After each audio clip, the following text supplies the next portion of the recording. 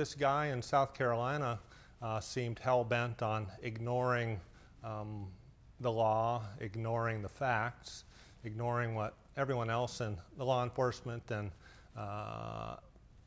legal communities were saying, far more than just kind of objecting to what we were doing. He called us out as criminals. Basically, he ignored all the bigger targets right under his nose to point at a San Francisco internet company.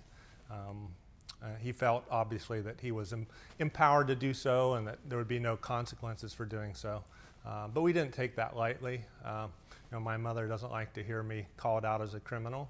And if you're just going to persistently make those kind of threats and accusations, eventually you're going to get called on it, and that's what we've done in South Carolina. We were just the subject of a witch hunt over a certain class of ads. Journalistic media have no interest in reporting on far larger numbers and far more graphic ads that exist in their own publications or in other journalistic publications. Reporters have no interest in reporting on those.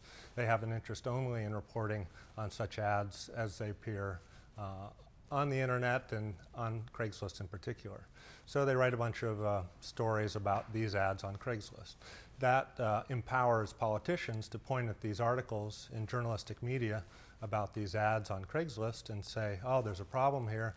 Okay, I'm going to issue some press releases. I'm going to get on my soapbox and also point the finger at Craigslist.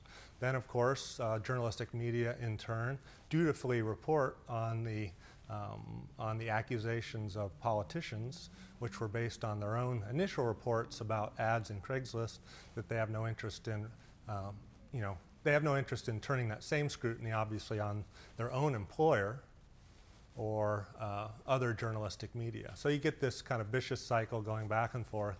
And in our case, it's kind of resulted in a unreasonable, unfair, and hypocritical witch hunt that's been playing out over the last couple of weeks.